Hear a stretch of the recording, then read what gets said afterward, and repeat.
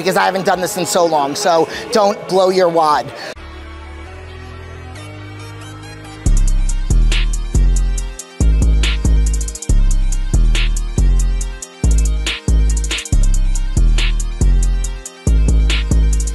All right, guys, Jenna Geary here. I'm here at Fit Club, my family, my home gym, and today I'm gonna teach you guys something I haven't taught in a really long time. I actually did add it into a video that I did with Victoria. I don't know which one's gonna come out first, but I am gonna teach you guys about what saved my back. I did very unconventional style of rehab at a powerlifting gym. I swear by the reverse hyperextension that was invented by Louis Simmons, RIP.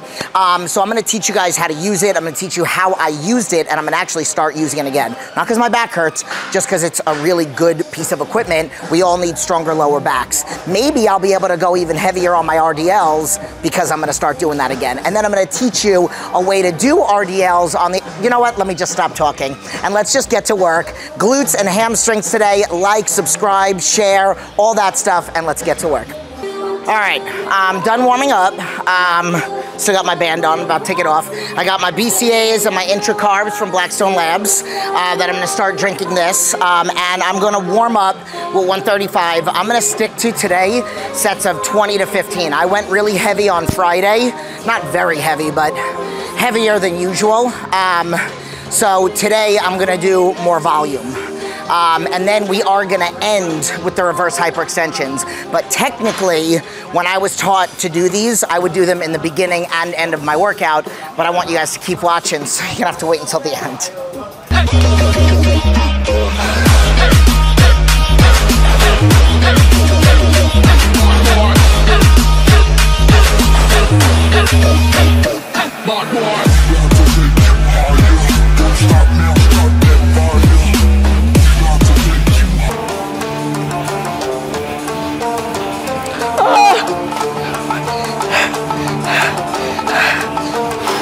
Oh, God.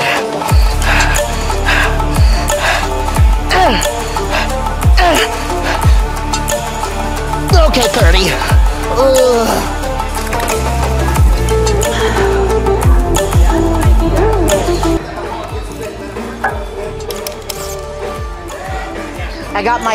I got my peaches in Georgia. I mean, Fit Club. Actually, I got my peaches long before I came to Fit Club, but I'm getting them bigger here at Fit Club.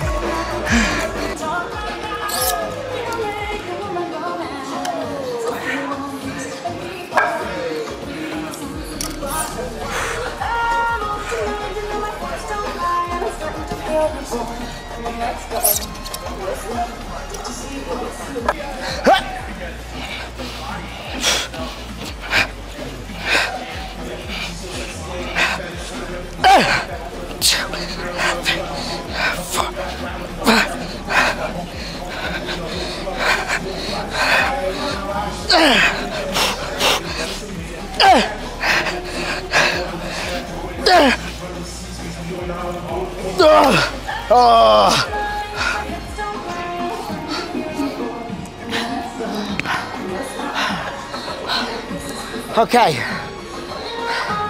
that felt good. Okay, another side note, when you are doing high volume, I personally like to count in sets of 5 because it mentally helps me get through it better. So I got 5, I got another 5, I only have another 5. Okay, one more 5. So, little side note. Okay, I don't know what I want to do. So if you notice, I kind of move a little faster. I will be very honest with you, I actually really cannot stand when people tell me to slow down because I know what I'm doing. Like, I don't mind if you want to give me tips if I ask, by the way, but because I have such really good mind-muscle connection, that is the reason why. Granted, I want to push as heavy weight as I possibly can, and I am fully squeezing. I am getting a full contraction. There, I'm getting a full contraction all the way at the top. So even though I'm going faster than usual, I'm not trying to be a douche when I say this, but I mean, this is the way I've been training, and obviously it works. I mean, I did not have this butt, I made this. you know, my butt was very flat, and when people ask me all the time, what is the secret to my glutes, which, oh, maybe that'll be the next article I write out. It is, I swear by this exercise. And raise the roof, which we're gonna do today also. That's it. I mean, I don't say that it's from squats. I don't say that it's from deadlifts. I say it's from bridges. And this is how I've always moved through them, and this is how I've always trained them. And if you remember, I talked about this in the video that I did with Danielle a while ago. How I train with this particular exercise is I do heavy, for as heavy as I can, for 12 to 15, and then every 4 to 5 weeks, I'll do 2 weeks in a row of powerlifting style, where I go as heavy as I can for like 5 and 3. And then I go back, and that's how I built up my strength, where the heaviest I've ever done is 585 for 5, and the heaviest I've ever done is 625 in here, not counting on the Smith machine when I did it with Victoria, but 625 like this for 1 rep. I think it was 1.5. So that is how I got stronger. That is how they grow. And then I go back, like I said, to volume. Today I am, like I said, I don't think I've ever done 365. Is that how much this is? 315, 365. I don't think I've ever done 20 reps. We'll see. Maybe today's the day. Okay. 2, 4, 5. 1, 2, 3, 4, 5.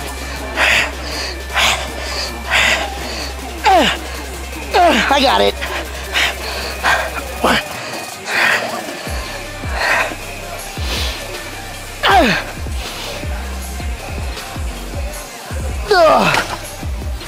I have it. All right, so with this exercise, I've taught it 100 times. I call it raise the roof because it reminds me of back in the day when I used to go to the club and raise the roof, okay? I'm so old. So you want to picture these. This is my foot, ankle. I know my foot would be facing that way. Okay, so that's my foot, my ankle, my knee, and that shoulder right there. See that bump? That's my ass. Okay, so you want to make sure that you're at 90 degrees at the ankle, knee, and then you're literally just pressing up till you're straight, till the quad is parallel to the ground. You don't have to go up any higher than that because then it becomes a lower back exercise. And you don't go very far, just like with the bridge, it's just a small movement, tucking under. So it's the same concept here. You can go heavy, but you really don't have to. Sometimes I try to go heavy on this. Sometimes I just stick to sets of 15. So I'm gonna do 2 10s on each side, make sure that I'm in the right position. T will show the angles, and then I'm just gonna squeeze my glute like I'm squeezing a marble, $1 million marble, between my butt cheeks.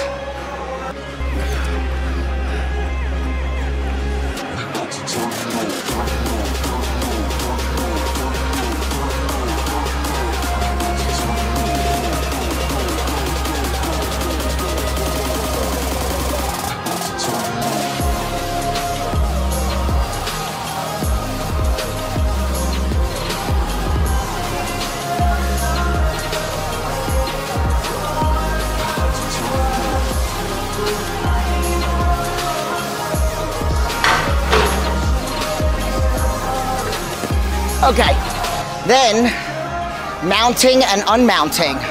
So it depends on which way the hooks are, but basically you're thinking that you're doing a hamstring curl to take the hook off, or other way around, and that you're at the end. So if you have a hard time getting it back on, just let it go down. Like they have brakes on the Smith machines, just let it go down, not a big deal.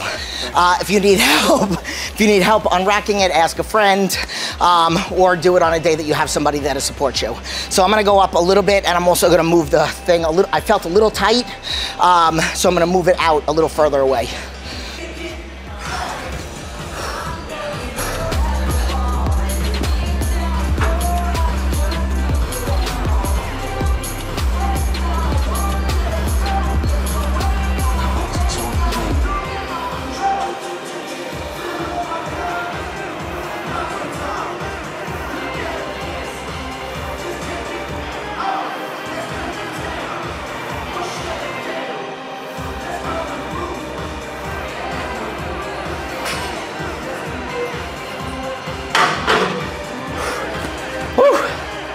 Okay. Ugh. So, I feel my lower back a little bit, which is probably a really good thing. See, I believe in a higher power, and I believe he's telling me that I should get back to doing my reverse hyperextensions. So, that's why I'm very excited. I'm gonna end the workout with this. So, I'm not gonna go very much heavier. I'm still able to really focus on good mind-muscle connection with my glutes, but I just have to really abdominal brace to take it away from my back. So, I'm gonna stick with the same weight. I'm gonna do one more set. We're gonna go to seated hamstring curls, which is no back, which we wanted to do in the last video with Jenny and tortured it and have a seated hamstring curl. So I'm gonna show you that in the back, and then we'll end with reverse hyperextensions, and then we'll be all done. So thank you for watching up until now. Keep watching. I decided I'm gonna go, this is gonna work a little bit of your glutes as well. Like on an RDL, you will. There's a way that you could do it where you don't tuck it under. I'm not going to. I'm gonna strictly keep it all on my hamstrings. Then we're gonna go to raise the roof. So it'll basically be like glute, hamstring, and then glute, and then we'll go to seated hamstring curls. And then we're gonna end with that. T has to remind me because I don't wanna forget. So when you're doing it with this, you might need to play, because everybody's limb lengths is different. Legs are different, hips are different. So you wanna move yourself in the position where you are feeling it in the hamstrings, and you shouldn't feel it at all in the upper body. Keep your abs tight, so immediately breathe through your diaphragm. I just did a video on this, the secret to my abs. So breathe through your diaphragm and then keep it all in your hamstrings. I know you're doing basically like a hyperextension, but don't pull, the back shouldn't come like this. And if you're adding the glutes, you'll be like this, which will take the back out also. So just, I'm gonna start with one plate on each side and then go up and see how heavy I can go. For this one, 10 to 12 reps.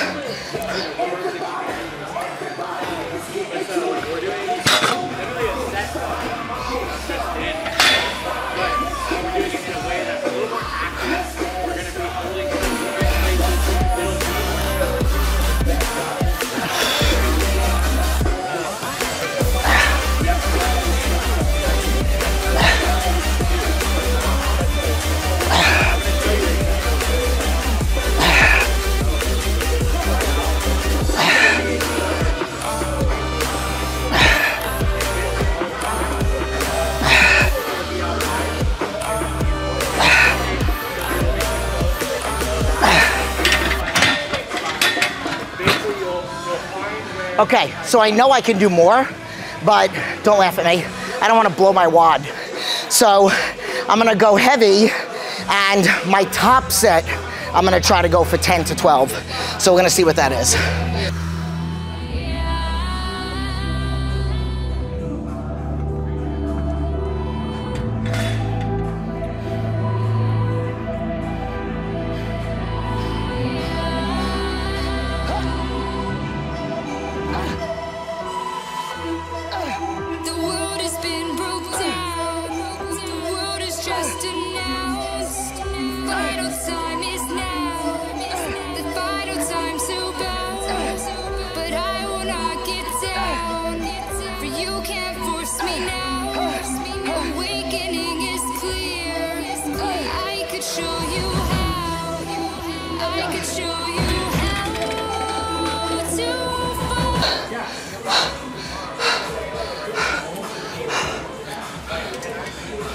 I did one extra. Okay. All right, so this is what I was talking about in the beginning of the video. So this piece of equipment was invented by Louis Simmons. It's a reverse hyperextension. So he is a powerlifting, or was, again, rest in peace, powerlifting coach. But he himself had like slip discs, fused spines, herniations, all that other stuff. And he designed this piece of equipment, and how he teaches it is you're building strength through range of motion, okay? So what you're doing is the weight on this machine is kind of pulling you down with control, and then you are squeezing and lifting up. You're using your erectors, you're using your glutes, a little bit of your hamstrings, but you don't want to go too high. So if my knuckles are my glutes, this is as high as you go when you do the movement, and you don't swing too far under that your spine is curled. So you go just to this point, and you have to stop and control it, and then come up. So I was doing this 5 days a week, twice. Once in the beginning of the workout and once in the end. I got myself to a point where I was doing 12 reps with 4 plates on each side. It's probably been over a year since I used this, besides for teaching on a video, which I did probably twice in the past couple months. But today, it's the end of the workout. I'm gonna see how many I can do. And that's it. And you guys are gonna watch my form and really, please don't be afraid. A lot of the times when people have, and I have a herniated disc, when people have disc herniations, they are so afraid to move that they end up doing more damage. You're in pain because you're not exercising because you're in pain, but you're actually in pain because you're not exercising. Think about that. I'll say it again. You don't exercise because you're in pain, but you're actually, I said it wrong the second time. You're not exercising because you're in pain, but you're actually in pain because you're not exercising. Okay, so let's get to the movement. So you do want to make sure that these handles are far enough away so that your arms are completely straight when you're in the position, okay? Hips are gonna be right at the end. So I just gotta move these out. And again, this all has to do with limb length. So I know I got long ass arms, so I know I need it all the way far away, okay? Then you got your step. Here you put one ankle in, step up, get the other one, hold on, get the other one in, and then you start your movements. Up, stop.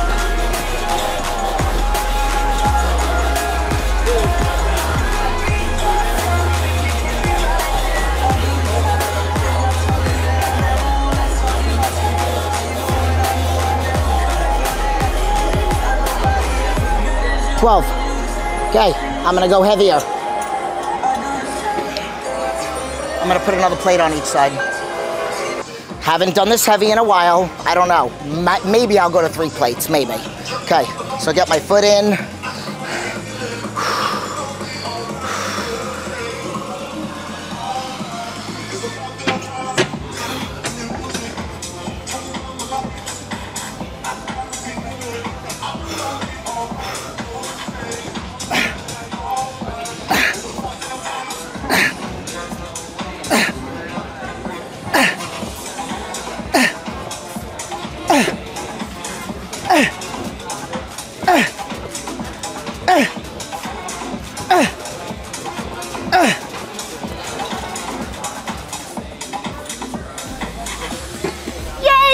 I'm gonna go up. So I will say a fun fact for you. Not really fun, but whatever. Anytime you're face down on a bench, on a stability ball, if you feel like you have to pee or you're gonna lose your lunch or you can't breathe, it's because you're not breathing through your diaphragm. So you want to be able to get punched in the stomach and nothing changes. So nothing is gonna get in there. You're not gonna feel any pressure on the bladder or anything like that if you're breathing abdominal bracing. So even though I'm doing another movement, I've been doing this for so long. I've been certified for 23 years, and that was one of the first things that I learned through NASM. So that's the reason why I've always practiced it. Prone iso abs, plank, try it, hold it, and then it translates when you're doing your workout. You're in the plank when you're doing an RDL or a squat or a reverse hyperextension. Okay, let's get some more plates. Girl, I can never ever find the right words, and there's no way this is real life. There's no telling you're the right girl, so I can only say that it feels right. It feels right. It feels right. It feels